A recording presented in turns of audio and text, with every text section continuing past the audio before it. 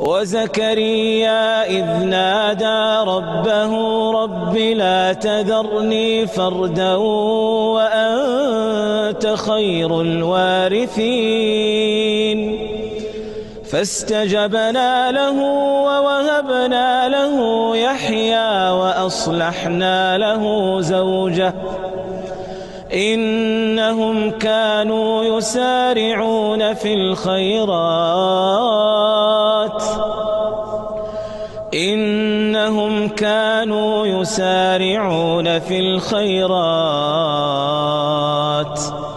ويدعوننا رغبا ورهبا وكانوا لنا خاشعين.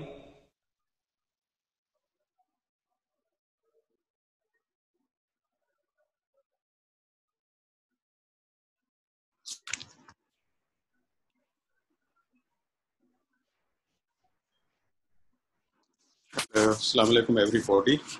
This is Dr. Haroon approaching you on behalf of Chairman Scientific Committee of the Orthocon 2020 and President Pakistan Society for Surgery of Hand.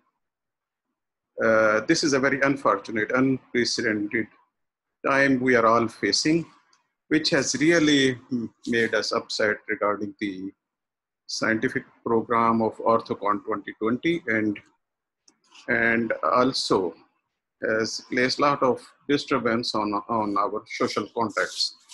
So in order to break this inertia, we decided to approach you people through video conferencing utilizing the software, and we will inshallah approach you regularly now from the Orthocon and Pakistan Society for Surgery of Hand, like on quarterly basis, and we have planned to conduct few webinars, and this is the first webinar of this series, mainly addressing the basal joint problem of the thumb, the metacarpophalangeal joint.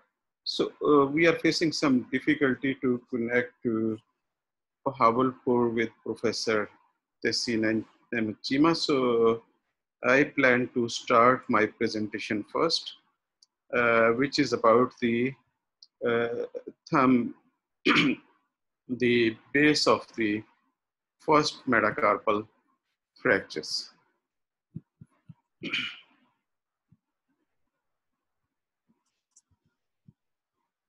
So I'm just sharing my screen and we'll start my presentation.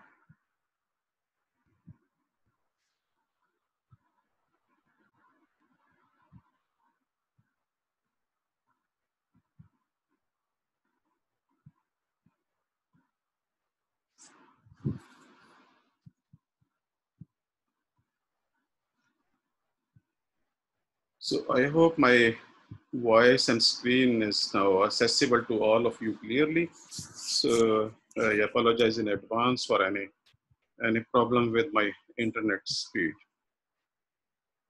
So the base of thumb really comprises of the joint surfaces, which are either can be called a universal joint or a double saddle joint.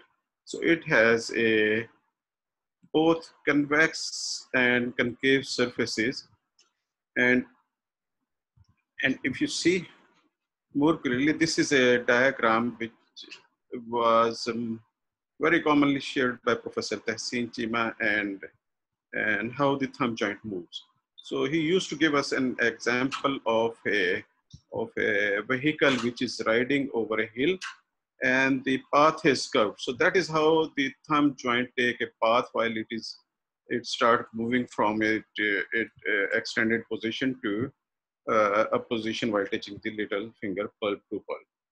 So or he used to give us an example of a horse and a rider, saddle riding on a horse, and the horse back has a scoliosis. I'm sure he will explain more when we will have him online. So the different ligaments which connect to the first metacarpal to the trapezium, the most important joint, because the thumb metacarpal joint has a tendency so to displace radially as well as dorsally. So there is a need for a ligament which runs from the ulnar side of the trapezium, goes distally and attaches to the radial side of the first metacarpal on the volar side. So this is the most important ligament which holds and prevents the subluxation of the first metacarpal from trapezium. So other less important ligaments are dorsal radial ligament, there is an intermetatarsal ligament, and then there is the dorsal oblique ligament also. So one can imagine the amount of forces transferred while making a pitch. So let us say if we have a force applied from index to thumb pulp, which is equal to 1 kilogram, it will be increased by 12 times. So it will be transferred as a 12 kg. And if we have a strong grip of like 1 kg, that will be transferred to many times, maybe 10-fold to the MP joint. So that places the thumb in a position of disadvantage to have a fracture at the base. So this fragment where the palmar oblique ligament is attached is known as Bennett fragment. So either we will have a partial articular fracture when the thumb is loaded in the position of relative extension and abduction, and the abductor will pull it proximally where the thenar muscle will pull the metacarpal in a position of flexion and adduction. Similarly, if there is an extra articular fracture of the base of the thumb, the proximal fragment will be pulled by abductor into extension and abduction, and the proximal or distal metacarpal will be pulled on the side of the other, beside the other metacarpal in adduction as well as flexion. That is how the deforming forces will act and will place the fracture in that angulation.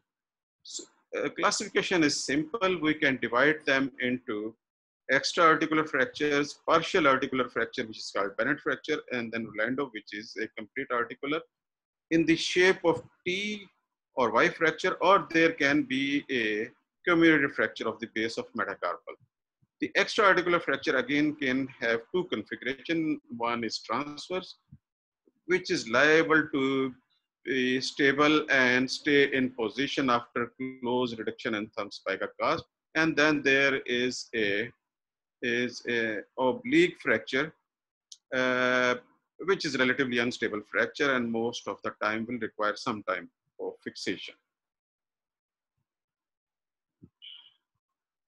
So thumb metacarpal will have 25% of the all metacarpal fracture, and among these 80% will involve the base of the thumb.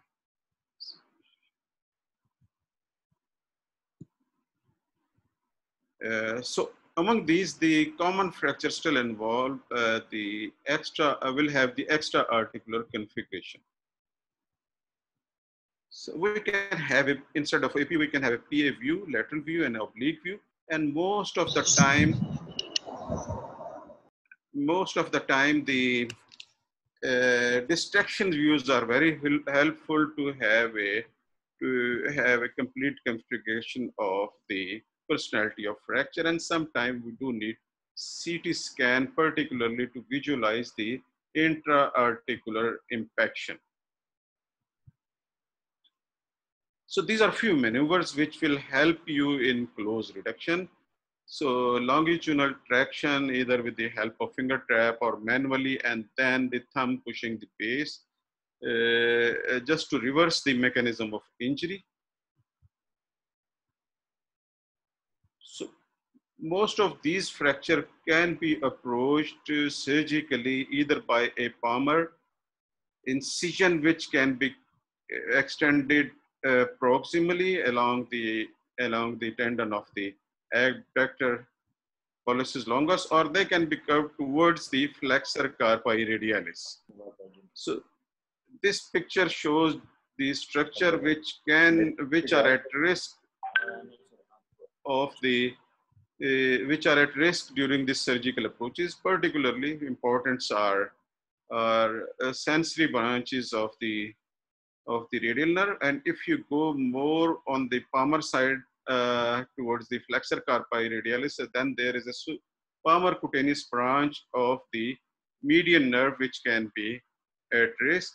Then the radial artery, which all of you know that it crosses through the anatomical snuff box and then enters into the pure head of adductor brevis to enter into the palm. So these are the structure which you need to take care during these surgical approaches. So there is a palmar approach, then it can be a dorsal biased approach, which can be used to approach these fracture. So the dorsal approach will utilize the interval between the extensor pollicis longus and extensor pollicis brevis.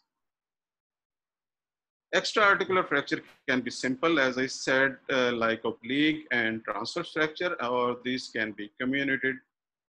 And if the fracture angulation is more than 30 degrees, so most of the time this will require close reduction and some form of fixation. If a close reduction and thumb spica cast is not holding this fracture in position. So close reduction, as I explained earlier, can be by longitudinal traction and then pushing the proximal part of the metacarpal with your thumb, and a K-wire can be used to joystick as well as to fix the fracture in position, and then we can have a thumb spica cast to hold this in position. So some of them may require internal fixation, and then a pre-contouring of the 2.4 or 2.7 mm locking plate is required to avoid the intra-articular penetration of the screw, as shown in this diagram, and can achieve the fixation, adequate stable fixation. Bayonet fracture is actually a fracture dislocation of the first metacarpal, in which the bayonet fragment, which has the attachment of the volar or palmar oblique ligament, stays in place, and the distal part of the metacarpal, along with its partial part of the articular surface, will subluxate dorsally as well as radially. So the fragment can be of variable size, pyramidal in shape, and most of the time this is the volar and ulnar part of the articular surface which stays in place. And of course, the treatment will depend on the size of this fracture. So there are many methods of treatment, and there is no consensus on the best available technique for this fracture. There used to be a non-operative preferred treatment for this fracture. Then this fracture achieved controversy regarding the need for anatomical reduction. So initial review of the literature showed us that though the radiological arthritis was a common feature of non-anatomical reduction, but this does not have the symptoms of clinical symptoms of the arthritis related to non-anatomical reduction. And some of the authors does report the more stable configuration by non-anatomical reduction. Then later on, other reports explained the significant onset of symptomatic arthritis when there was a gap of more than 1 millimeter, when there was a step off of more than 1 millimeter. And Lipslake concluded that these fractures should not be managed non-operatively because of the problems associated with non-congruent reduction. So there are numerous techniques which can be used to fix this fracture after close reduction. You can have K-wire when the fragment is too small. So you can have a wire which holds the joint in place. It can be passed through the metacarpal to the trapezium. these can have the configuration of intermetacarpal fixation, or then you can have either a trapeziometacarpal fixation and then intermetacarpal wire.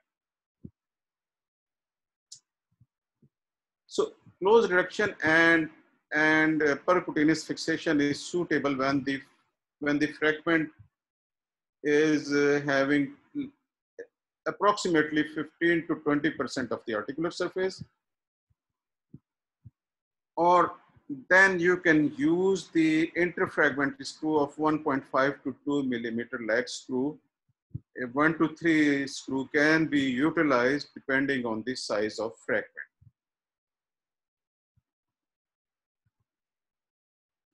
Then there is a complete articular fracture described by Rolando. So these can have the orientation of either a T shape or a Y shape, or this can be a comminuted fracture. Most of the time, the successful close reduction and percutaneous pinning is difficult to achieve or hold the fragment in position. So usually a 2.7 or 2.4 or 2.7 mm locking plate, T plate is utilized after open reduction and internal fixation of these fracture. So this is how you will achieve the fixation of intra-articular fracture after open reduction and internal fixation. Then very comminuted fracture can be fixed with the help of a suspension system, which have an oblique wire in the metacarpal, and then it is attached to an outrigger on outside and will have a thumb spica cast. So there is a configuration of external fixation also, which can be utilized. This works on the two Shannon screws which are anchored on the second metacarpal, and they act as a suspension for the first metacarpal. You can distract them like distraction osteogenesis, and you can have the intra-articular interfragmentary K wire to hold the impacted fragment after reduction, after joysticking. So this is how it will look like after a close reduction and external fixation. At our institution, so very comminuted intra-articular fracture are fixed with the help of mini Elizarov, which again works on the principle of a quadrangular external fixator. The second metacarpal is used as a base, and it acts as a suspension for the first metacarpal, and under image intensifier we can observe the intra-articular congruity. This is after fixation. This is all a closed fracture and utilizes the smooth wire. The main advantage is the first post-operative day start of range of motion. So this is an algorithm. I'm sure this is may not be very clearly visible to you. You can have this algorithm through this article reference given here, and you can have the detail of description of this system through a textbook by Professor Chima. This is available both in hard copy and PDF format. I thank you very much for your attention. So we will entertain a question and answer at the end of our presentation. I can see Professor Chima is online. Assalamu alaikum, sir. Assalamu alaikum ji. ये आके भाई इसको ये इधर जाऊं. हाँ जी, अब मैं ये अपनी खत्म करता हूँ शेयरिंग, तो then you can share your presentation. मैं वो वीडियो करता हूँ और अनम्यूट.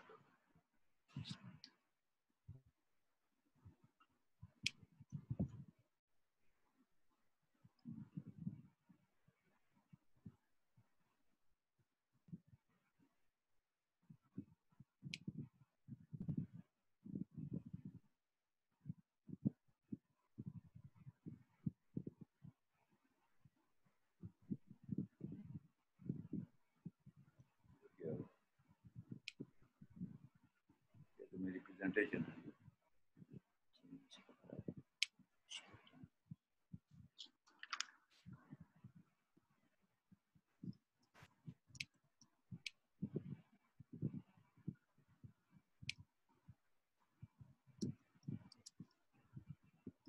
अस्सलामुअलैकुम जी। वालेकुम सलाम। तो शुरू करें? हाँ जी बिल्कुल सर। अच्छा, ये अब जो वीडियो जी सर, वीडियो आ रही है आपके सामने। अच्छा वो आ रही है, तो मैं प्रेजेंटेशन करूँ अपनी गाँव? आप प्रेजेंटेशन कीजिए। जी जी सर, ये नहीं, वो दोबारा से ओपन करिए, जहाँ से नहीं जाएगी सर। अच्छा इसको मैं, ये है सर। अच्छा इसको मैं क्लोज करूँ। जी सर, यानी कहाँ से? ये यहाँ से स्क्रीन शेयर। स्क्रीन जी सर, यहाँ क्लिक करें। जी सर, आप इसे क्लिक करें। नहीं, जैसे जो स्लाइड है इस पर क्लिक करें तो इसको जी सर, एक बार क्लिक करो, जहाँ से शेयर करें। जी सर, अब आप अपनी प्रेजेंटेशन करें। अब आपकी पूरी स्क्रीन नजर आ रही है। ये नजर आ रही है।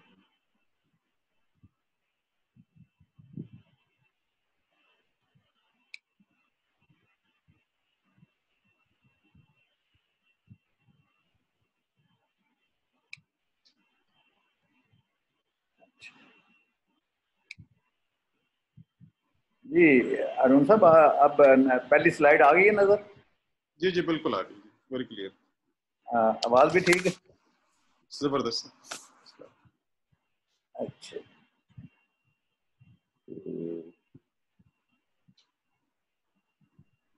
so topic assigned to me is trapeziometacarpal joint anatomy and biomechanics. अब हारून साहब ने बड़ी एक्चुअली मेहरबानी की है ये प्रोग्राम शुरू करके, क्योंकि ये कोरोना सीजन ने हर किसी को घर में बिठा दिया। शेर है कि अजीब मर्ज है जिसकी दवा है तन्हाई, बकाए शहर है अब शहर के उजड़ने में। So under the circumstances, I think this is a great activity which will allow us to slowly get back to normal life and normal activity and some academic activity. तो शुरू करते हैं trapeziometacarpal joint से. You are all familiar that this is called a saddle joint. Saddle is on the trapezial side, and horseman is the first metacarpal. Concept is that there is a concavity, reciprocal concavity and convexity. Like trapezium is concave in anteroposterior plane and convex in radio-ulnar plane, and reciprocally, metacarpal is a concave and convex in other planes. So that becomes a universal joint. And universal joint allows you flexion, extension, adduction, abduction, and circumduction, which is a very special feature of the thumb. That's why we need this joint. So we will show you some basic features of its anatomy, how it becomes unstable and how it becomes stable. And then some biomechanics and some detail about the special movement of the thumb, which is a rotation or opposition. You see, this is the saddle, and this is concave in anteroposterior plane, and it would be convex in other plane. This is important to realize that there's a little recess here to receive this beak of the first metacarpal on the volar side. We'll come to the importance of this recess and this beak, how this helps to make the joint stable.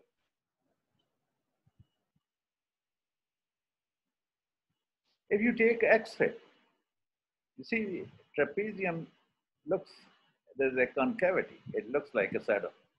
And this looks in AP plane and metacarpal has convexity.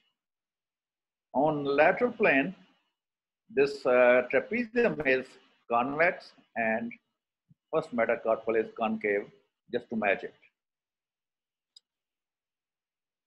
Just to, even if you don't believe in evolution, still it is useful to compare the hand of human being and that of chimpanzee.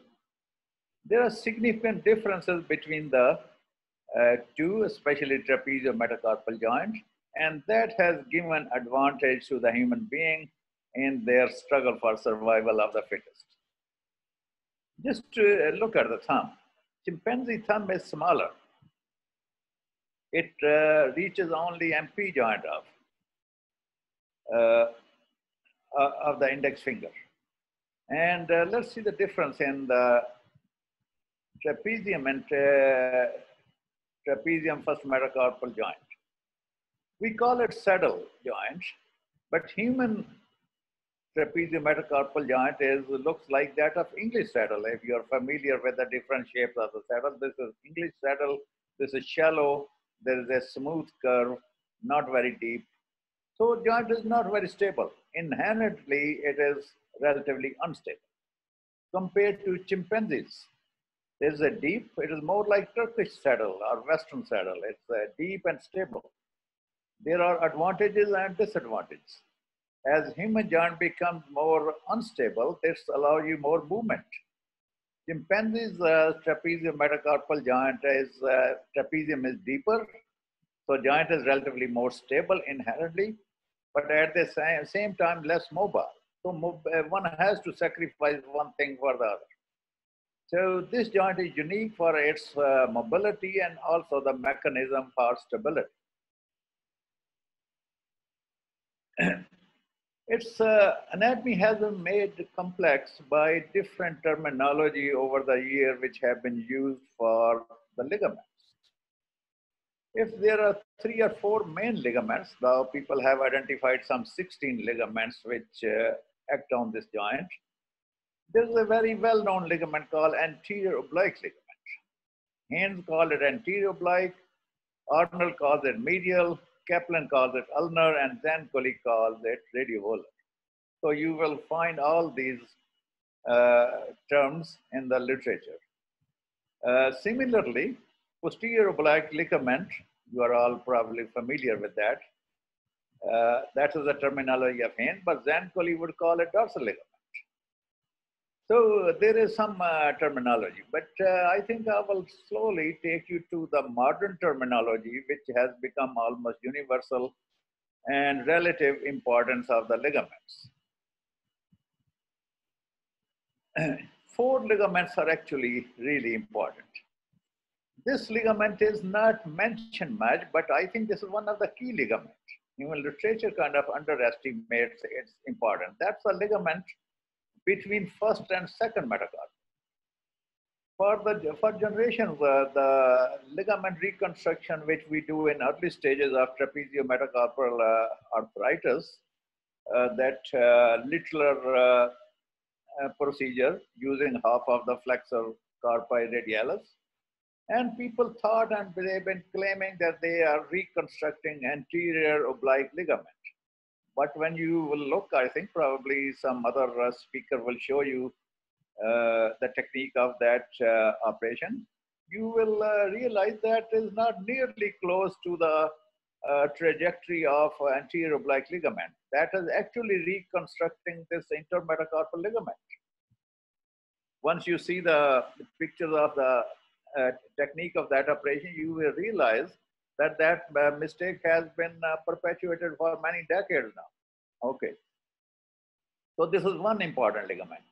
Its main job is to prevent movement of the first metacarpal away from the second metacarpal. A kind of radial and dorsal subluxation. That's the main, and it's a very strong ligament. There is anterior set of ligament called anterior oblique ligament, takes origin from the trapezium, goes in kind of oblique fashion to the first metacarpal.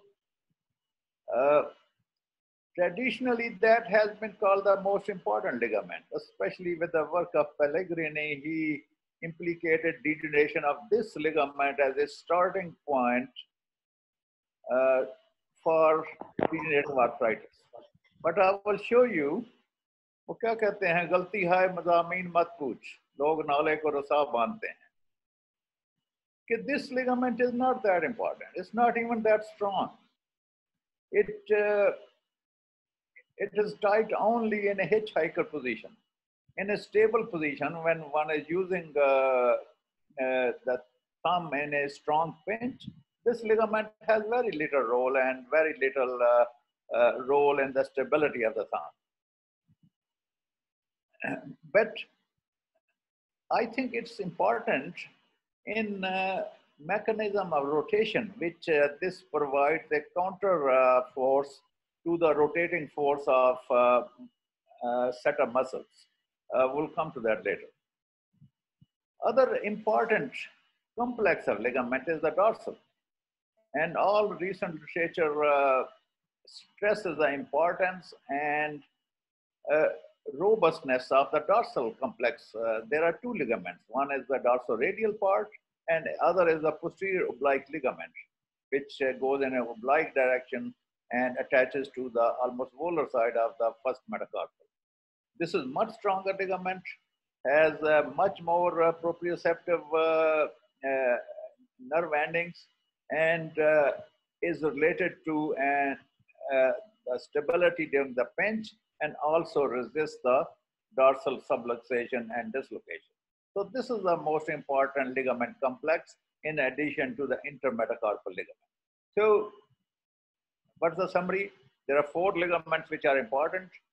These are the most strong ligament, intermetacarpal, dorsal set of ligament, which are actually 2 ligaments. And there is a volar oblique ligament. Even if you cut the volar anterior oblique ligament, your joint doesn't sublux. It will sublux or dislocate when you cut the dorsal ligament. Even then, if intermetacarpal ligament is intact, it might sublux, but it will not move away from the first, second metacarpal. So that is the relative importance of the ligaments. I will show you some detail of that. This is intermetacarpal ligament between second and first metacarpal, and you see this is a very strong ligament. This will prevent movement of the first metacarpal away from the second metacarpal. You see, this is what people call volar beak ligament, or deeper part of the anterior oblique ligament. And Pellegrini has made this ligament the most important. You see, when thumb is in a relaxing position, this is a very loose ligament, not giving you any stability. This is tight only in a hitchhiker position of the thumb, when thumb is moved maximally to the radial side, like this position. That's when this will become tight.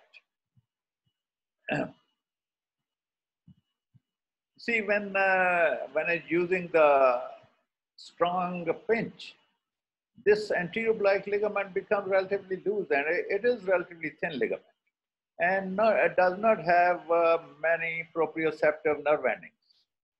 This works in conjunction with the thinner muscle, which have a lot of proprioceptive endings. Now you see how the dorsal ligament becomes important. And this is the stable position. And this is almost like the knee final screw home mechanism, that now you see this beak of the first metacarpal that fits into the recess over the volar aspect of the trapezius, and your dorsal ligament is the main ligament which provides you the stability. This is, you see, in a relaxed position. In a resting position, this ligament is loose. This is your dorsal ligament, but when in a strong pinch, you see this fits into this recess, and your dorsal ligament becomes tight, and that provides you the stability. This is that volar oblique ligament is relatively thin. You can even see the instrument under the ligament is not very thick ligament. And you see it will be tight only in a hitchhiker position, not in position of strong pinch, strong lateral pinch. This is your dorsal ligament complex, has 2 parts to it. And you see this is a very robust and strong ligament. And in position of lateral strong pinch, this becomes tight, and that is source of your stability. And this is again intermetacarpal ligament, and that is the ligament actually you reconstruct in literal Eaton procedure of ligament reconstruction. Good to know that power grafts can generate up to 120 kilogram force at the trapeziometacarpal joint, and that's a huge force. This is almost 12 times. Let's say if your pinch is producing a force of 10 kilogram, that would be multiplied by 12 times at the trapeziometacarpal joint. And now you see how much force is applied to that joint during the pinch, and why there is so much arthritis of that joint. Shear force is multiplied by 2.5 times at the trapeziometacarpal joint. So whenever that force is applied, there is a tendency for subluxation. These are some of the basic kinematics at the trapeziometacarpal joint.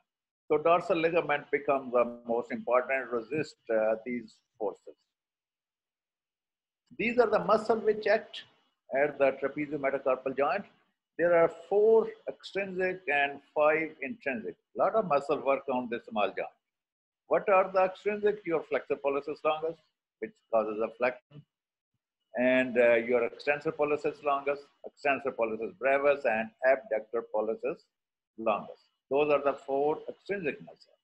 There are 5 intrinsic muscles, 3 of thinner area, your abductor pollicis brevis, flexor pollicis brevis, opponens pollicis, adductor pollicis, and first dorsal interosseous. Those are the 5 intrinsic muscles which act on this joint. Why we need those many muscles? Because it's a complex movement. The most important movement is opposition, which is rotation. And when you see the opposition, at the start, it is your thumb is on the side of the fingers. Then it has to abduct radially and volarly. It has to adduct across the palm. It has to flex. And in the process, it has to rotate. It is a very complex movement. That's why you need so many muscles. So when we reconstruct by opponensplasty, we are asking one tendon transfer to perform the job of maybe 5 or 6 muscles. So it's never true replica of, we are very close to it, but never close to full opposition. That's very interesting to see that we say that thumb rotates from retro position to opposition, it rotates. But try it on your own, that it doesn't spin like you will spin a pen or pencil in your hand. Let's see, it doesn't spin it, try to spin it. Your first metacarpal doesn't spin. It's quite stable there. So how it rotates? It does rotate, but how it rotates. And that's a very interesting mechanism. We say that it's a trapezium, it is a saddle joint. But you should realize the horse which is wearing that saddle, that has scoliosis.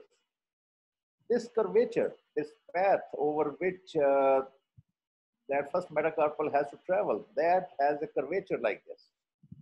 Imagine a hilltop over which a truck is passing. There's a passage which has a curvature. So as the truck moves, you see, it rotates. Here it is facing that way, When truck is here, it is facing this way. And when it descends, it is facing now the other direction. So rotation occurs, but it is obligatory to the movement. If thumb does not move, there's no rotation.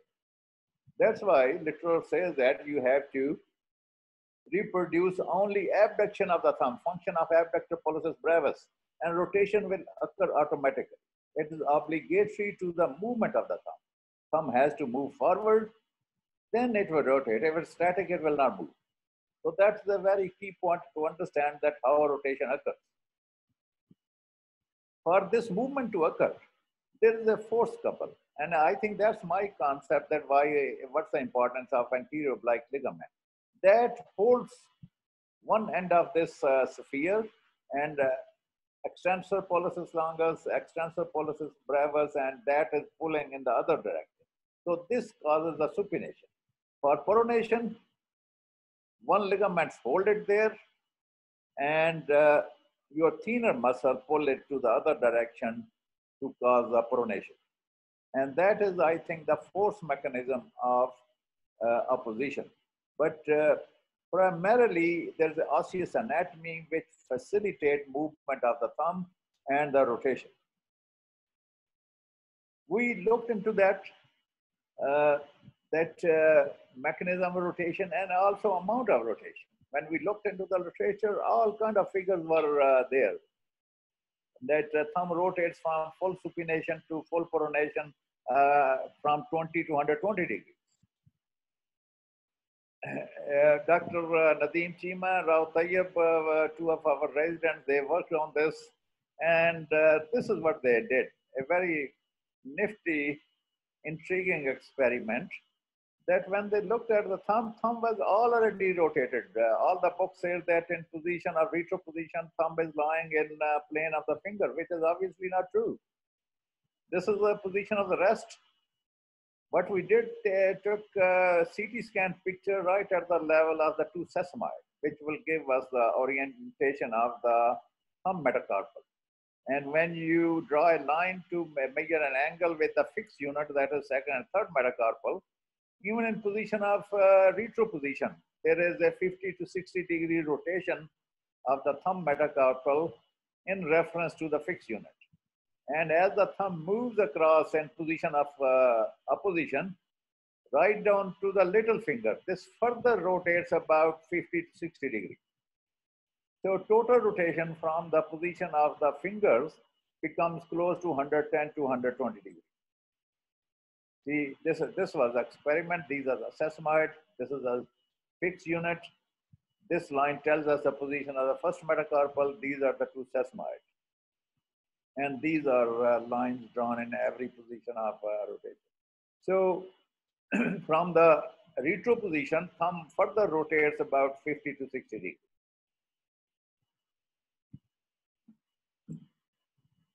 Now, something about this angle of slope of the trapezium.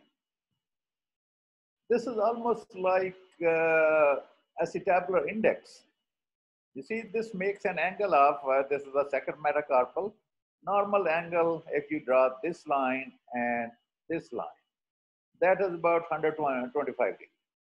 And if it will come flat, joint will become more unstable. If it is less flat, this angle is less, then joint would be more stable. Based on this concept, this is almost like this bicycle seat. If it's more vertical, rider will tend to slip down. Rider is the first metacarpal. Normal angle is about 125 to 130 degrees. If this angle is more, obviously, situation would be unstable. So this gives you some concept that possibly in early stages of the joint problem, we can increase the stability by decreasing this angle. And that can be done two ways. And there are two procedures available based on this concept. We did some lab studies that if we do an osteotomy of the trapezium and raise this articular surface of the trapezium maybe 15, 20 degrees, how much stability that will impart. So this was the concept, and this was published in Journal of Hand Surgery, that we created osteotomy, lifted this up, put a little wedge there, and then stress the joint again. So that this was the experiment. This was the result of the experiment, that this osteotomy reduced the tendency for subluxation by about 70% and shifted the stress from ulnar side to the radial side. Ulnar side is where, ulnar and volar side is where arthritis starts. So if you can shift the stress to the radial side, that will give more years to your trapeziometacarpal joint. So you see, this is one thing we measured, this amount of subluxation on stressing. And once after the osteotomy, this tendency, this distance was reduced by about 70%. Similarly, the stress was measured in 4 quadrants, and there was significant shift of the stress from the ulnar volar side to the dorsal radial side. So this was our conclusion, that this is a possible treatment for in early stages of CMC arthritis, and will cause increase some stability. Based on the same concept, it is almost like hip joint, whether you can cause a stability either by working on acetabular side, like in CDH we do, or you can do the femoral osteotomy. There is an operation available called first metacarpal extension osteotomy. When you make this extension osteotomy, cut this wedge and fix it in hyperextension position, that also makes, because for functional position, come as to then flex. And that will stabilize the trapeziometacarpal joint by tensioning your dorsal ligament complex. So you can do osteotomy in early stages either on the metacarpal side or on trapezial side. So this is some basic about anatomy and some biomechanics. We started with the verse about corona, and I think I would like to share with you a couple of more verses about the corona. कहता है कि पहले ही शह की अफसुर्दगी कुछ कम न थी, पहले ही शह की अफसुर्दगी कुछ कम न थी, उसने भी अब घर के बाहर लिख दिया है तकलिया. Thank you very much. Thank you very much. This was very thought-provoking. कोई सवाल जवाब हो तो किया जा सकता है. Are you staying, sir, or you're leaving? अगर फौरी कोई एनाटमी के बारे में है तो मेरा ख्याल हमें एंटरटेन कर लेना चाहिए. हो सकता है मुझे जाना पड़े. Otherwise, I will try to stay. Doctor Tehseen sir, अस्सलाम वालेकुम. डॉक्टर परवेज हाशमी जी. हाशमी साहब क्या हाल है? मैं ठीक हूँ सर, आप सुनाइए. ठीक है sir. Your hair are looking a little bit more grayish, but much more graceful. Thank you sir. It was really entertaining and refreshing. और हमेशा एंजॉय करते हैं हम आपकी टॉक को. बेसिकली आपकी जो थिंकिंग है वो कंसेप्चुअल होती है. अगर लड़के गौर से सुने तो बहुत सारी चीज़ें बड़ी क्लियर हो जाती हैं.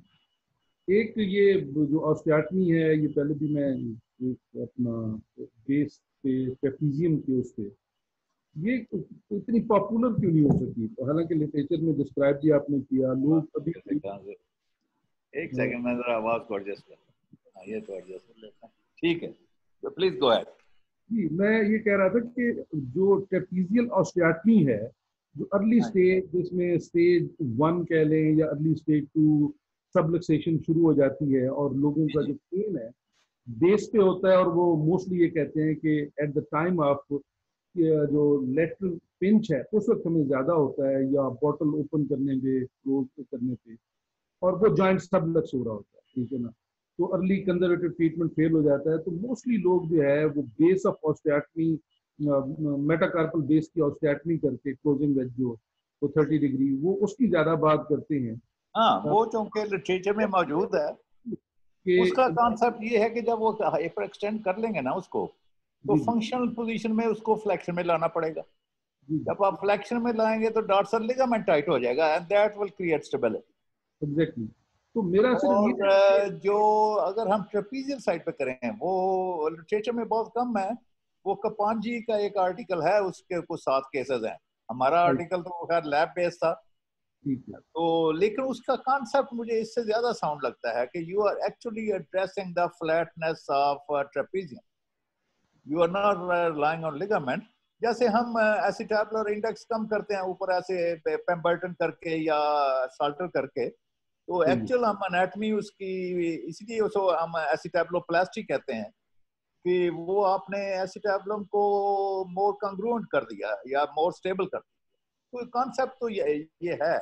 अब चूंकि लिटरेचर में उस स्टेज में एक तो मसला ये क्यों आर्टिकल ज्यादा नहीं है उस इसके, एक तो उस स्टेज पे मरीज आमतौर पर मरीज को ऑपरेशन की जरूरत नहीं होती, हम एक किस्म का प्रोफिलैक्टिक कर रहे होते हैं। मरीज कहता है मैं मामूली की दवाई लूं या थोड़ी सी सप्लिमेंट पहनूं तो मेरा गुजारा हो रहा है, तो मैं ऑपरेशन क्यों कराऊं। ऑपरेशन उसी वक्त करवाता है जब इस स्टेज से आगे गुजर चुका होता है, क्योंकि मरीज हमारे कहने पे तो राजी नहीं होता, मरीज को तो राजी करती है पेन।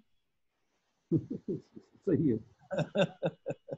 मैं वही सोच रहा था कि ये आप भी काफी इस पे करते हैं, तो हमें देखना ही चाहिए कि एक्सरेज के व्यू पे जहां हमें ट्रेपीजियम फ्लैट लगे और पेशेंट एग्री करे, तो उस वक्त हमें, मेरा ख्याल है कि ये जो इंटरमेटाकार्पल डिस्टेंस भी अगर आप देखते हैं तो इसमें जहाँ फ्लैटनेस होती है, सबलक्सेशन हो रही होती है वहां पे, और because of flatness of articular surface of trapezium, उस स्टेज पे ओपन में जो स्टैटनी अगर इसकी है तो I presume it would be beneficial. लेकिन इसको मेरा ख्याल करना चाहिए, मेरे पास भी आए तो करना चाहिए। ये प्रोसीजर है प्रोफिलैक्टिक का, खासतौर लिगामेंट रिकंस्ट्रक्शन भी। अभी आर्थराइटिस इतनी नहीं हुई, लेकिन जॉइंट सबलक्स हो रहा है और उस वक्त उसको अगर थोड़ी बहुत दर्द है तो हमें ऑफर जरूर करना चाहिए लिगामेंट रिकंस्ट्रक्शन और वन ऑफ दीज ऑस्टियोटमीज। तो और हाशमी साहब कभी बालपुर आना नहीं हुआ? नहीं सर, बहुत पुराना तो बहुत कम ही हो गया। तो मेरे पास आपने तो मुकम्मल हिजरत कर ली है। हाँ सर, सही। अब अमेरिका में कई लोग कहते हैं जी हम कई दफा बात होती है कि आप अमेरिका में क्यों बैठे हो, कहते हैं हम हिजरत करके आए। तो मैं उनको वो एक शेर सुनाता हूँ इफ्तार अरब का कि शिकम की आग है लिए फिर रही है शहर बशहर, शिकम की आग है लिए फिर रही है शहर बशहर, सगे जमाना है हम क्या हमारी हिजरत क्या। बिल्कुल सही है सर। तो अगली मौका ना ये जरा कोरोना ठीक होता तो चक्कर लगाएं जरा। बिल्कुल सर, लगाएंगे। मैं तो यही सोच रहा था कि अभी हारून साहब ने 2 हफ्ते बाद एक कंप्रेशन न्यूरोपैथी रखी है, तो मैं सोच रहा था कि सीरीज हम एवरी 2 वीक्स पे क्यों ना कर लें। तो एक दफा हम फ्लेक्सस को कर लें, फिर सॉफ्ट टिश्यू इंजरी है। तो अगर हम यहाँ से कुछ करना चाहें तो आप इसी तरह कोऑर्डिनेट कर लेंगे? जी जी, वही है, मैं समझता हूँ वो आप वहाँ से करना चाहें तो। क्योंकि आपके पास ये टेक्नोलॉजिकल हेल्प बेहतर है।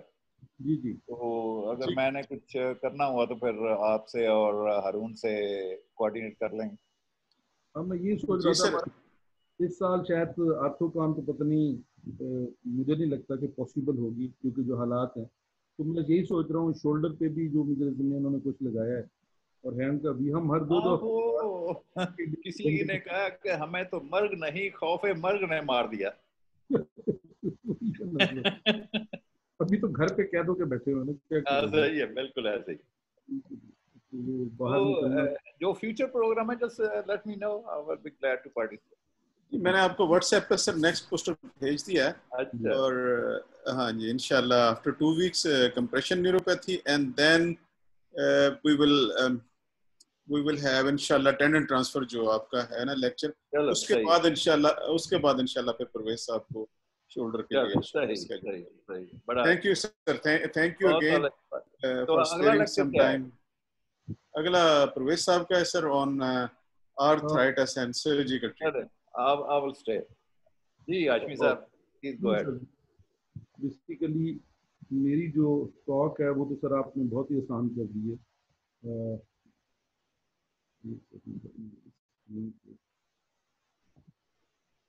शेयर करने और initially I thought I will talk about a bit about anatomy, then etiology, stages of CMC arthritis, and various surgical treatment options. But listening to the talk of my professor, my life has become much more easier, and I have rather actually deleted those slides in the meantime when you were actually delivering that talk.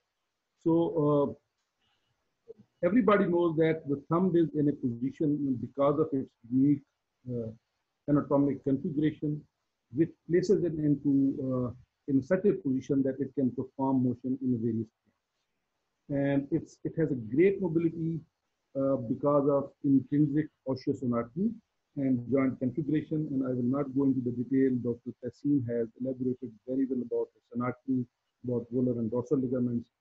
The basic principle is that it has a high functional demand, which requires a stable and a mobile joint. For that, Dr. Tassim has discussed about the anatomy. I will briefly talk about its epidemiology. We know that CMC arthritis is much more common in Caucasian as compared to the Asian people. And the various cadaveric studies, they have shown that 50% of Caucasians, they have an osteoarthritis as compared to 8% of the Asians. And another fact is that almost every 12th woman will have an osteoarthritis of the thumb as compared to the fourth man. And if we look at that, the incidence of osteoarthritis in the female especially increases with an aging, especially in the 6th and 7th decade, and with increasing incidence of an osteoporosis. Now, it is a predominantly disease of females, but we do see a few males also, and it's female to male ratio, which has been described in the literature. It varies from 6 to 1 to 12 to 1. And even the rate of surgical intervention is from 4 to 1, considering female to male. And most of the people, they come in the 6th and the 7th decade for the surgical intervention. If you look at its etiology, Dr. Harun also talked about its intra-articular fracture. People, they have considered that the genetics does play some role, then the trauma. But the two main factors, this is intrinsic osseous anatomy, that joint being a superficial saddle-shaped joint. And the other thing is, subsequently, the functional demand of a person puts the joint in a stress where there is a excessive laxity of its ligament. And that actually initiates a part of an osteoarthritis. But still, exact cause is not known. We have heard Dr. Tassim describing about the function of inferior oblique ligament. Many people, they have thought this is the main stabilizing agent, but it's not actually. It helps only in a rotation and position of the thumb, especially in apposition. While ligamentous instability is due to various factors, people, they have described partly it is a structure and partly it is because of its poor innervation, especially proprioception. And dorsal ligaments, as you have heard, that they are very well developed, they are thick, and they are very well innervated by the mechanical receptors, and there is a very good organized collagenous tissue in it. On the other hand, the volar ligament, they are thin, not very well developed, and they are poorly innervated, especially they lack mechanoreceptors and proprioceptors. And inferior oblique ligament, I will not go into the detail that Dr. Tassim has elaborated about it, but this is the ligament which actually helps in the position and the rotation of the thumb. That's actually by concept which Dr. Tassim has elaborated.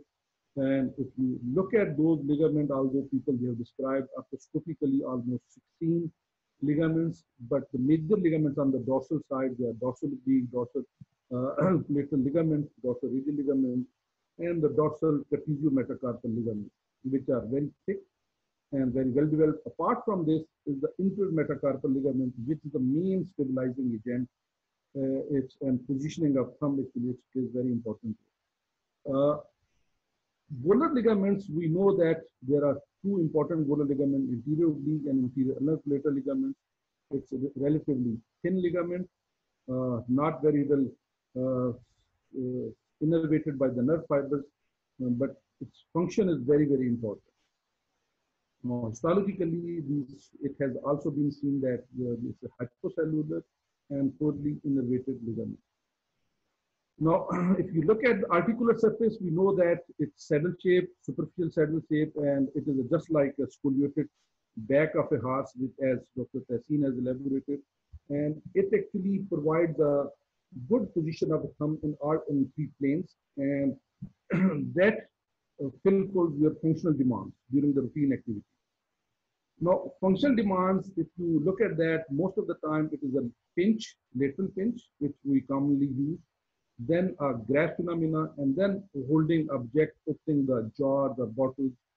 In those three positions, if you look at that, what happens, there is a stress over the trapeziometacarpal ligament. Axial load, and along with an axial rotation, there is a much more stress over the volar side of this ligament. And this grasping and pinch function of the hand actually involves all these three arc of motion, especially flexion, extension, abduction, and apposition. And that this shallow saddle-shaped surface of a joint actually, with the help of intrinsic osseous stability, puts a lot of stress over its surrounding anatomic structure, and those are the ligaments. And then these, especially dorsal ligaments, actually helps it becomes taut, and it prevents the ulnar subluxation or translation of that base of metacarpal. But during this motion, varying of apposition and axial rotation, we know that axial rotation actually puts a lot of shear forces across the two articular surfaces. That is the base of metacarpal and over the trapezial, especially on the volar side. And this compression force and the shearing forces causes striation, fibrillation within the articular cartilage. Ultimately, it leads to a wear. And this is a diagrammatic illustration, and where you can see on the volar side, there is a lot more stress, especially in the flexion and adduction element of hand when we are performing the routine activity. And in routine activity, we know that those three grasp, lateral pinch, they are the most common. This is another diagram which shows actually the stress areas during these three positions, especially in the lateral pinch, grasp, and opening up the jaw. And once the stress actually increases beyond a certain limit, then ultimately articular cartilage undergoes wear and tear, and it leads to an early osteoarthritis. And we know that there are various steps which are involved in the joint destruction. Excessive laxity and repetitive loading, it leads to an articular wear and tear, and slowly and gradually when the joint space reduces, wear and tear increases, then the secondary osteophyte formation occurs. And with the passage of time, then the dorsoradial subluxation starts. Now, the other thing which it has been seen from the specimen which have been derived from those patients who had stage 3 and stage 4 trapeziometacarpal arthritis, and just retrieving at those whole trapezium in photo, you can see what are the different pattern of changes it has been observed in an osteoarthritic and in a normal trapezium. So if you look at this in 36 specimens, and out of that there were 27 females, 9 males, and age range was from 33 to 76.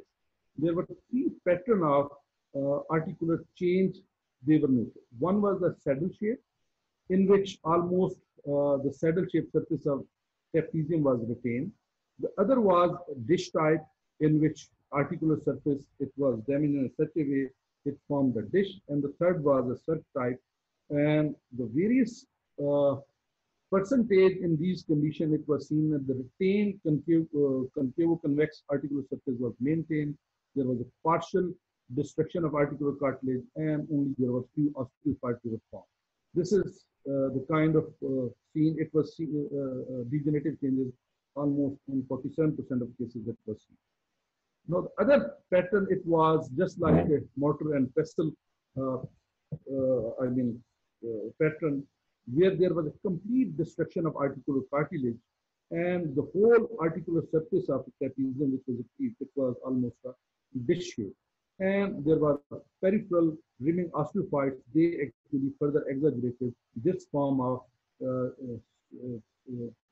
pattern of a dish shape, because when the peripheral osteophytes they form, this dish pattern becomes much more prominent. And the third one, the last, which was with the volar eroded concave facets for the FCR, it retains some of the convexity on the dorsolateral side. Half on the volar side, it was actually eroded, and this pattern was named as the circ type of the pattern. So these are the different three patterns of a degenerative changes when the trapezium was retrieved, it was seen. So we know that the internal lateral initially described based on Kellgren and Lawrence degenerative changes, although nowadays people believe that these stages of degenerative osteoarthritic changes do not correlate with our clinical symptoms, and we cannot actually make a baseline as a treatment algorithm for such kind of an osteoarthritic change. So look at this stage 0, where there is a little synovitis and pain at the base of thumb, which is coming from the trapeziometacarpal joint, but you will not see any radiological change. In a stage 1, you can see here there is some radiological changes, especially there is some subchondral sclerosis, but hardly there is any joint space narrowing. In stage 2, you see that the distance between the first and second metacarpal starts increasing. There is some subluxation and reduced joint space, formation of osteophyte, and the subluxation which was described, it was less than 1/3 of a base of metacarpal. In stage 3, it is almost full-fledged osteoarthritic changes in which reduced joint space, osteophyte formation, subchondral sclerosis, and subluxation was more than 1/3 of a base of metacarpal. And stage 4, we know that it is involving the whole trapezium, and scaphotrapezial joint is also involved. And we can see here, stage 3 and stage 4, the hallmark is there is an increased distance between the first and second metacarpal bases. So it means there is a stretch over this intermetacarpal ligament. Although the ligament is intact, but it is stretched out, especially in stage 3 and stage 4 condition. So the differential diagnosis, as we know that the Dekerman disease comes first, then the scapuloinate advanced collapse, scaphoid fracture, scaphotrapezial arthrosis, and carpal tunnel. And then many times when we are treating this CMC joint arthritis, we have to do one or the other procedure at the same time. What are the treatment options? Conservatively, we know that the splinting, non-steroidal anti-inflammatory injections, they are helpful, especially in a stage 0 and stage 1.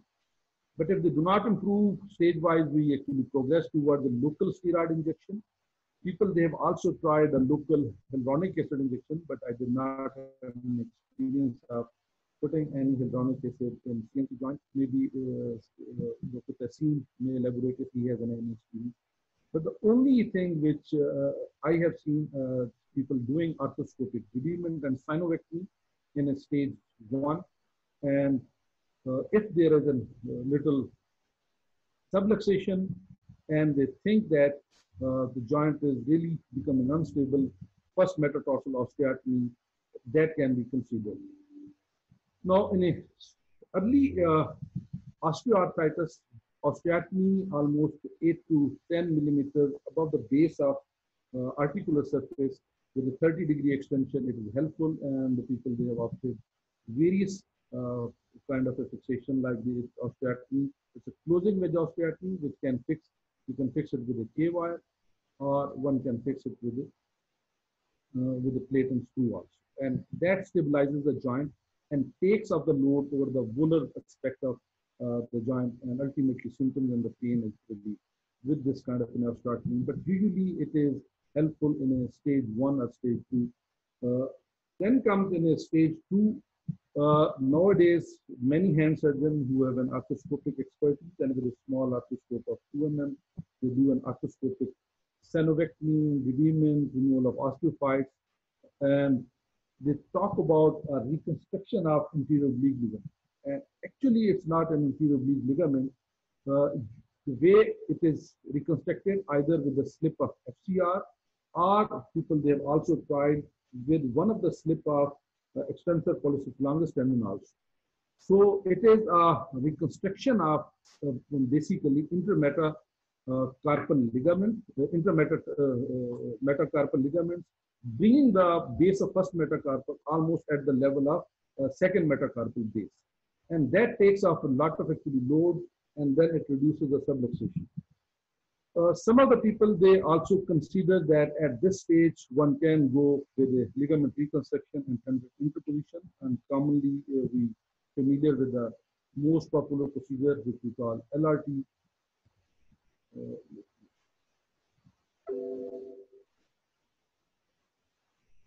Okay. And ligament reconstruction, as it was described, it is again with the radial slip, and you can see it brings the base of first metacarpal at the level of base of second metacarpal, and it is almost reconstruction of this intermetacarpal ligament, not actually inferior oblique ligament.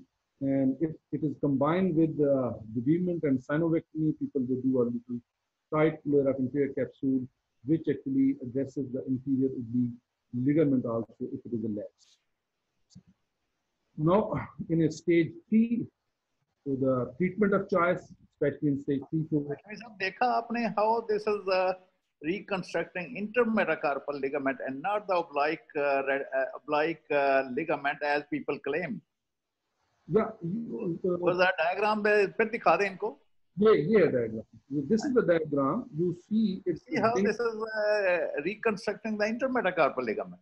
और हमें सारे लोग बताते रहे कि हम anterior oblique ligament reconstruct कर रहे हैं. So this ligament can be reconstructed. This is the one way. Other people, they have actually taken, because there are better pollicis longus as a 3 slip. They have taken 1 slip and they have reversed actually in that, making a tunnel and bringing across it. So, and some people, they have also used a free palmaris longus tendon also, but it is actually bringing the base of first metacarpal at the level of base of second metacarpal. So that is the most important ligament. If you tighten up this ligament adequately, and after actually your repair or reconstruction, you perform a stress test and do the motion in all planes of range of motion, you will see that there is no subluxation. So it is not actually reconstruction of inferior oblique ligament. So as I said, if you combine this reconstruction with the synovectomy and with the debridement, removal of some peripheral osteophytes, you do actually an open arthrotomy, and then you close the capsule. So lax inferior capsule is here. You address also some laxity of inferior oblique ligament. Otherwise, it's not actually reconstruction of inferior oblique ligament. And you have rightly pointed out in your talk on ligament. So the basic principle is actually reconstruction of this intermetacarpal ligament, not inferior oblique ligament. This is very, very important. If people, they don't understand this concept, they may actually think that they can tighten up inferior capsule and inferior oblique ligament. That will fail until unless you address this intermetatarsal component. That's my actually understanding. So in stage 3, trapeziectomy is the treatment of choice. Now this trapeziectomy, it can be combined with a various procedure. LRT, as I said, trapeziectomy with a hematoma destruction, trapeziectomy with a suspension arthroplasty. There are various techniques we can talk about, and I can show some videos also, because the Arthrex company has come up with a very small tightrope fiber suture, fiber tape, and with a swivel button. And similarly, intermetacarpal ligament, it can be reconstructed also with a free tendon graft also. So there are various techniques, but ultimately trapeziectomy and reconstruction of this ligament which we are talking about, this is the most important principle. Either you fill the gap which is created by the trapeziectomy with the hematoma, with the tendon graft, whatsoever material you like. There are various pros and cons one can actually discuss. This is actually treatment of choice. Most of the actually hand surgeons, they favor this. And this technique, you know that here using the whole tendon of flexor carpi radialis, FCR tendon, or only using the lateral slip. I have been using the lateral slip, almost 8 to 9 centimeter of it lateral slip for the reconstruction of tendon. But For this graph, I usually take palmaris longus and actually make a small ball of that palmaris longus and fill that defect. So that has been my technique. But many people, they have taken the whole tendon almost 8 to 10 centimeters above the crease of this joint. They sacrifice the tendon, retrieve the tendon at the site of trapeziectomy, because once you are doing trapeziectomy, you have to be very close to the many people damage that tendon if they are actually vigilant. So this is very, very important concept. And then once the tendon is retrieved, they split the tendon into two halves, radial and ulnar half. Radial half, it can be used for reconstruction of this ligament, and the ulnar half, you can make a small ball and put it inside and then close the capsule tight. Now, at the end of your actually procedure, if you think that you can get away with putting a K-wire between the first and second metacarpal and there is no subluxation of joint, you can simply immobilize with a thumb spica. But if you think that it is some laxity is there, you put a K-wire between the first and second metacarpal for a period of 4 to 6 weeks. Once K-wire is removed, then you actually start the range of motion. Now, this tendon interposition, people, they think that it will further prevent any collapse or shortening of the first metacarpal. But many people, they say that even you do a hematoma dissection or you do actually tendon interposition, more as a result, they are same. But in the long-term cases, I have done a couple of cases where only ligament was reconstructed. This ligament becomes lax. I have a follow-up of 10 or 12 years of a couple of patients who do say that there is a shortening of the thumb. There is a little flap at the base of thumb. So maybe in those situations, my reconstruction of ligament was not good or the ligament has turned lax in those situations. Now, in a stage 4, almost the same procedure is done, but this is a couple of actually pictures which I wanted to show you with the suspension arthroplasty, that from the base of first and the second metatarsal, they have a special jig. And with this button over fiber wire, they can apply it to the two small incision. One incision is at the first metacarpal, as we do for the LRT. And the second is over the second metatarsal case, it's a 1.5 centimeter incision. Just like a cruciate ligament reconstruction jig, they have a jig. And through the jig, a cannulated sleeve is there. A wire goes between these two. And then over that, a drill bit is 2.8 drill bit goes over that K wire. And then this fiber picture is passed on either side, and then you can actually tie over the button. And once you have tie over the button, you do not actually tie all the knots. You only tie 2 knots and then put the joint through full range of motion. If you see that this is stable, there is no shortening, and then you can actually tie the other knots, and then the suture is cut and buried in the second enclosure space. Similarly, one can do this reconstruction of intermetacarpal ligament with a free tendon graft with the abductor pollicis longus tendon or with a palmaris longus tendon, where the drill is made at the base of first metacarpal, and this tendon then it supports the base of articular surface of first metacarpal, that thumb metacarpal, and at the second end goes into the base of second metacarpal. Here you can see this actually, and this is with a severe lock technique, but it is a little costly. We do not have this thing in hand, but if one wants to do it, they can actually make a drill hole in the bone, and which will come out to the opposite side, and then can take the longer tendon and this can stick the tendon. So this actually is again supporting the base of first metacarpal, which causes a sort of a suspension arthroplasty. It also gives the reconstruction of it intermetacarpal ligament, and it keeps the first metacarpal in its place. And then it can be coupled either with its interposition soft tissue ball of a tendon or with just a hematoma. So this is just from the Orthex company. I had a video of that, and I had attended one of the workshops in hand surgery where actually they illustrated these both techniques. It's easy, but you need to have certain gauges to perform that. Now, these are the actually popular procedures which are handy and which we are doing, but you see over the period of time, people, they have also been using various implants. Initially, they were silicone, and everyone knows that the silicone had a high chance of failure because of the silicone synovitis, dislocation, subluxation. And then few of those cases had also infection also, though the 5-year survival was not actually good. Then comes the pyrocarbon joints. But the prerequisite for these joints is that you need to have a good ligament reconstruction. If you have a subluxed intermetacarpal joint, and if your intermetacarpal ligament is not reconstructed and you have put the joint, still these joints, they have a high chance of a dislocation. And they have a high wear rate also. And there are a lot of innovations which are coming in these joints. And with the passage of time, maybe we will do a better with these joints. Many times in a stage 3 and stage 4 arthritis, we know that we do have, as a joint starts, CMC joint starts subluxating, the secondary changes starts developing at the empty joint of the thumb. And we do receive those patients when the thumb is actually metacarpal is adducted, empty joint is a hyperextension. And hyperextension of empty joint, we know that it can vary from 15 to 20 degrees to beyond 40, 45 degrees, and leading to a zigzag deformity. In those situations, depending upon how flexible that deformity is, whether it would be corrected with a simple K-wire or with a roller plate advancement, or maybe with an arthrodesis of empty joint. So this would be depending upon the severity of deformity one can do. So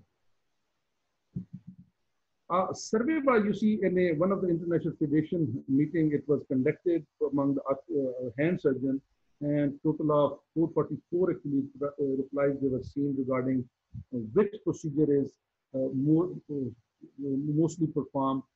So it was trapeziectomy with an LRT.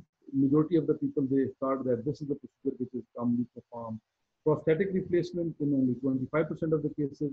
But among the European surgeon, if you see, this in the Netherlands, 35% of the patients, they were only performing trapeziectomy. And prosthetic replacement was done in Belgium almost by the 96% of the people.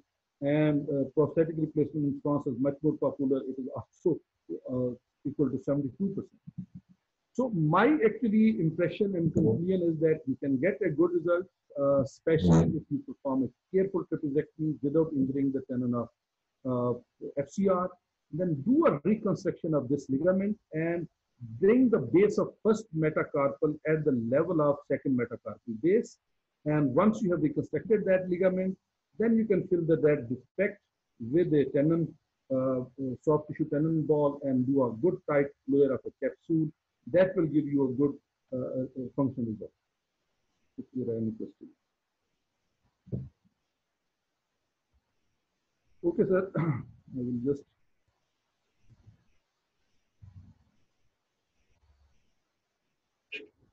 Okay, thank you.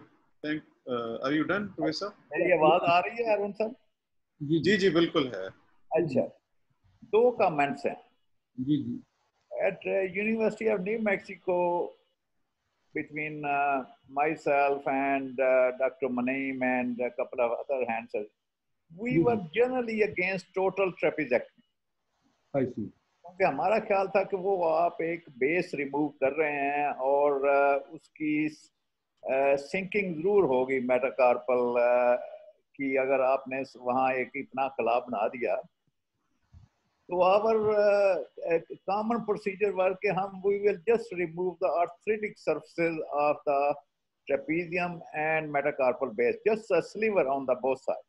और gap तो create होता था. मैं तो उसमें वो पामेरस longus tendon की एंचोवी बना के उसमें रख देता था. डॉक्टर मुनीम कुछ भी नहीं रखता था. वो सिर्फ स्ट्रिंग स्टिच लगा के कैप्सूल को he will pull the capsule in between, और 3 हफ्ते के लिए केवार डाल देते थे, थोड़ा सा उसको डिस्ट्रैक्ट करके. मच सिंपल प्रोसीजर, 15 मिनट का प्रोसीजर है, और छोटा सा इंसिजन है, 1.5 या 2 सेंटीमीटर का incision. And our results are comparable to anybody. I think वहाँ हमारा सीरीज कोई 200 केसेस तक जाता था. तो मच सिंपल प्रोसीजर. और जब भी कंपेरेबल प्रोसीजर हो रिजल्ट के हिसाब से, तो प्रिंसिपल ये है कि सिंपलर इज द बेटर. अब वो मसला ये है कि जब एक इंटरनेशनल लेवल पे वो LTRI का इतना नाम हो गया, तो not many people would say कि this is total ट्रेपेज़ेक्टमी is not needed. तो लेकिन वो जरूर कंसीडर करें मच सिंपल प्रोसीजर. दूसरा, कॉमन ये है कि जिस भी सूरत हाल में हम we have to reconstruct the इंटरमेटाकार्पल ligament, जैसे वो लिटरल ईटन प्रोसीजर है, मैंने किया तो नहीं, लेकिन मेरा अपना ख्याल है कि अगर हम स्ट्रिप इस्तेमाल करें एक्सटेंसर कार्पाई रेडियलिस लॉन्गस की, would be much simpler. It is already attached to the second metacarpal और सही प्लेन में अटैच है, और छोटी सी स्लिप दे के उसको फर्स्ट मेटाकार्पल के अंदर से खींच के तो आगे से किसी चीज के साथ टाई कर दें। बहुत ही सिंपल प्रोसीजर होगा और ट्रू इंटरमेटाकार्पल लिगामेंट रिकंस्ट्रक्ट हो जाएगा। ये दो कमेंट्स हैं, ये मैंने किया नहीं, लेकिन मेरा आइडिया है कि ये जो फ्लेक्सर कार्पाई रेडियलिस के लॉन्गस को फ्लेक्सर कार्पाई रेडियलिस लॉन्गस को इस्तेमाल करते हैं, उससे ये बहुत सिंपल होगा। हाँ, ये अच्छा, हम जो ये करते हैं एफसीआर वाला, this comes from the volar side, that हमें में तो एफसी पर, क्योंकि एक बड़े नाम ने उसको लिखा हुआ लिटरर ने, तो obviously nobody will think even against that. लेकिन आप देखें एक्सटेंसर कार्पाई रेडियलिस लॉन्गस कहाँ पे अटैच है? That's attach on the radial side of second metacarpal, बिल्कुल सही जगह पर अटैच है। उसका आधा हिस्सा लेके अगर हम उसके फर्स्ट मेटाकार्पल में होल बना के खींच लें तो that will very simply reconstruct the ligament. You right sir, ये मेरा ख्याल है it makes logic and sense. ये ट्राई करें, I think it would be good idea. और हाँ, वो उसका कुछ केसेस कर ले तो पब्लिशेबल हो जाएगा। ये सर एक ड्यूरिंग माय फेलोशिप हांगकांग में जो प्रोफेसर था हमारा, what he used to do is just like a wafer, removing a wafer of articular surface, and then he used a tendon, partial tendon graft, either from flexor carpi radialis or any tendon, and then used is to purse string the capsule instead of a suture. हमने बिल्कुल ऐसे किया, just बिल्कुल थोड़ी सी हड्डी दोनों तरफ से हटा के जो गैप है उसको अगर पमेरस लॉन्गस है तो उसका उससे फिल कर लें, वरना तो एबडक्टर पोलिसिस लॉन्गस की छोटी सी स्लिप ले लें। हाँ, एबडक्टर वो तो वहीं पे है, वहीं से 3 स्लिप्स होती हैं, तो वहीं पे है और उसकी मल्टीपल स्ट्रिप्स होती हैं। जी, 3 में से एक स्लिप बंदा ले ले आराम से, उसका भी 3 मैंने सर किए हैं, अभी तो वॉल्यूम बड़ा कम है पब्लिश करने के लिए। है अभी नाम देखा था मैंने, मामून साहब का लिखा हुआ। मामून साहब नहीं नजर नहीं आ रहे सर। हाँ जी, ये सवाल आ रहा है कोई किसी, प्लीज अकबर साहब। अस्सलाम वालेकुम हाशमी साहब, अस्सलाम वालेकुम। LRTI, मेरा नाम अकबर है सर। LRTI जो है ना, वो तो लो डिमांड पेशेंट के लिए काफी अच्छा प्रोसीजर है, no doubt, it works really well night. Problem सिर्फ ये है कि अगर आपका यंग पेशेंट है, उसको पोस्ट ट्रॉमेटिक ऑस्टियोआर्थराइटिस हुआ है, राइट, ओके, सो कौन सा बेस्ट प्रोसीजर उसके लिए होगा आपके एक्सपीरियंस में? LRTI के पिंच का प्रॉब्लम है, स्ट्रेंथ का प्रॉब्लम है, सौ लोगों ने किए हुए हजारों दफा, no problem. Problem young patient का होता है, जो यंग पेशेंट है काफी 50 ईयर ओल्ड समथिंग, उसके लिए क्या प्रोसीजर आपके ख्याल में बेस्ट होगा सर? हाशमी साहब पहले आप। हाँ, मैं बता, देखिए इसमें जो इम्पोर्टेंट चीज है वो है bringing the base of metacarpal at the level of base of second metacarpal with the reconstruction of ligament. Unfortunately लोग जो है ना वो ये समझते रहे हैं कि स्लिप को लेके, मैंने देखा है खुद भी कि वो कैप्सूल के साथ आके अटैच कर देते हैं, they do not actually bring it back to the slip of FCR. So as long as this actually reconstruction of ligament is done properly, और फिर आप गैप में सॉफ्ट टिश्यू जो है पामेरस लॉन्गस का आप उसमें बॉल बना के आप डाल देते हैं, और उस वक्त तो वो स्टेबल रहता है। और मेरे एक्सपीरियंस में तो उसकी इवन रिलेटिवली यंगर लोग, मेरे पास अब क्योंकि मेरा इस पे पेपर भी पब्लिश हुआ है, तो 20 साल का भी एक्सपीरियंस है मुझे इसका करते हुए, तो बड़ा अच्छा है इसका वो। हाँ, इसमें मैंने जिनकी हीमोटोमा डिस्ट्रक्शन वाला किया कि लिगामेंट रिकंस्ट्रक्ट छोड़ दिया, बेस में कुछ नहीं रखा, उनमें फिर स्ट्रेंथ का भी इशू हुआ है, सबसाइडेंस भी होती है मेटाकार्पल की।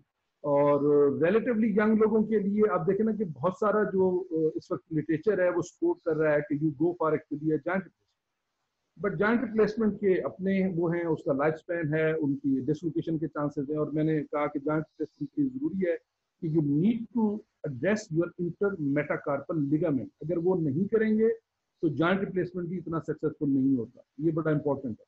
और बाकी डॉक्टर तहसीन एक्सपीरियंस जी।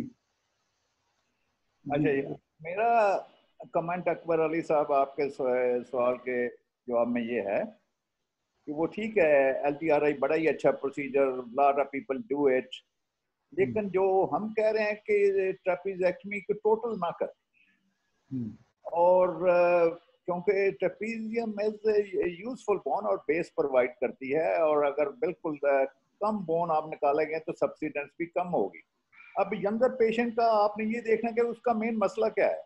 अगर मेन मसला दर्द का है तो आपने दर्द का इलाज करना है, और लॉन्ग टर्म ऑर्थोडेसिस जरूर कंसीडर करनी चाहिए। It's quite popular in Japan. तो अगर वो मूवमेंट प्रिजर्व करना चाहता है और जॉइंट आर्थराइटिक है, तो फिर जो हम कह रहे हैं कि मिनिमम बोन रिमूव करके उसको फिल कर, टोटल ट्रेपीजेक्टमी अवॉइड करें। That will give you longer and more stable procedure. लेकिन ऑर्थोडेसिस जरूर कंसीडर करें यंगर पेशेंट। सॉरी सर, एक फॉलोअप क्वेश्चन है। Sorry, just one more sir.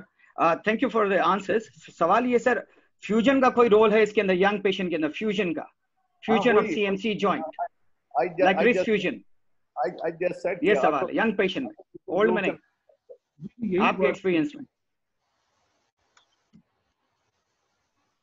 मेरा पर्सनल एक्सपीरियंस, जनरली ऑर्थोडेसिस अगर सिलेक्टेड मरीज में करें और पेशेंट रियलाइज करे कि his main problem is pen और what he needs is a stable thumb, तो ऑर्थोडेसिस is a good procedure. Okay, no problem. Thank you very much. Appreciate it. He will have to accept the sacrifice of movement, क्योंकि वो he would be unable to put the hand flat on the table. So thank you very much, everybody. So, Assalamualaikum, sir. Last question, please, Kashif. Sir, I want to ask a question. That CMC arthritis is associated with other conditions like carpal tunnel syndrome or trigger thumb, or even I was reading a study in which said that 43% chances of carpal tunnel syndrome are there with CMC arthritis. So, and when we go for the surgery of the CMC joint, there is alteration of the anatomy of the carpal tunnel. So it will further increase the chances of carpal tunnel syndrome. So should we include the carpal tunnel release as a standard procedure during the primary procedure, or should we treat it later on? Kashif, मैं देखिए अभी जो आखिरी presentation की couple of slides थी उसमें मैंने कहा था कि 4-5 कंडीशंस हैं। डी कर्वन डिजीज है, आर्थ्रोसिस, आपका ट्रेपीजियो स्केफोट्रेपीजियल आर्थराइटिस है, कार्पल टनल सिंड्रोम है, एम्पी जॉइंट आर्थराइटिस। ये 4-5 कंडीशन जो लेट केसेस में प्रेजेंट करते हैं उनके साथ होती है। तो एक तो ये है कि हम सब केसेस में जो डी कर्वन डिजीज का रिलीज है वो तो हम करते ही करते हैं, ठीक है, वो कम्प्लीमेंट्री रिलीज हो आप करते हैं कि आपका, और स्पेशली जहाँ पे बहुत ज़्यादा एम्पी जॉइंट की आपको मिले हाइपर एक्सटेंशन डिफॉर्मिटी है, वहाँ पे एक्सटेंसर पॉलिसिस ब्रेविस की टेनाटमी भी की जाती है और आर्थोडेसिस भी की जाती है। कार्पल टनल का अगर उसको सिम्टम्स हैं और प्रूवन है EMG नर्व कंडक्शन पे, इवन मॉडरेट भी है, तो मैं तो एक छोटा सा इनसीएन देता हूँ और उसे इनसीएन से रिलीज कर देना चाहिए। But making it a standard for every procedure, I don't think so that would be acceptable until unless you have a pre-operative assessment that she or he does have an carpal tunnel syndrome. Only then we should actually do it, release of carpal tunnel, because under G hota hai, mostly one can do with a small incision carpal tunnel. Thank you, sir. Thank you. So thank you, everybody. Kashif साहब, आपने कहा नहीं ये करें तो chance anatomy change होने से बढ़ जाएगा। एक्चुअली जब आप ट्रेपीजेक्टमी करेंगे तो जो ट्रांसवर्स कार्पल लिगामेंट है वो अटैच होता है ट्रेपीजियम पे, वो एक्चुअली कार्पल टनल रिलीज हो जाती है। लेकिन आई एग्री विद हाशमी साहब कि अगर उसको सिम्टम है, नर्व कंडक्शन स्टडीज पॉजिटिव हैं, तो फॉर्मल जो आप प्रॉपर रेगुलर इंसीन इस्तेमाल करते हैं उसके थ्रू कार्पल टनल रिलीज कर देनी चाहिए, but not in every case. बिल्कुल सही है। Thank you very much, particularly Professor Chima, Ashmi Saab, for sparing time and being with us. We will again meet inshallah on 16th with the common compression neuropathies of the upper extremity. And another announcement is that we have a Zoom meeting scheduled on 4th of June, hosted by Rawalpindi chapter, inshallah. We will soon share the link and the time also. Again, thank you very much. Please fill in the... Arun साहब, जाने से पहले corona के बारे में सबको मालूम है बाहर की हवा कातल है। सबको मालूम है बाहर की हवा कातल है, क्यों ही कातल से उलझने की जरूरत क्या है। इसीलिए सर आप जूम मीटिंग को हम ज्यादा यूटिलाइज करेंगे ताकि बाहर ना निकलना पड़े। बहुत मेहरबानी, thank you. Okay, so we will have a Zoom meeting on 4th and compression neuropathies on subsequent Saturday. I will share the link and poster inshallah. Thank you very much everybody. Kindly fill in the evaluation form and we will send you the electronic certificate on the email mentioned on that evaluation form. Thank you and Khuda Hafiz. Thank you very much, Mike. Cheers.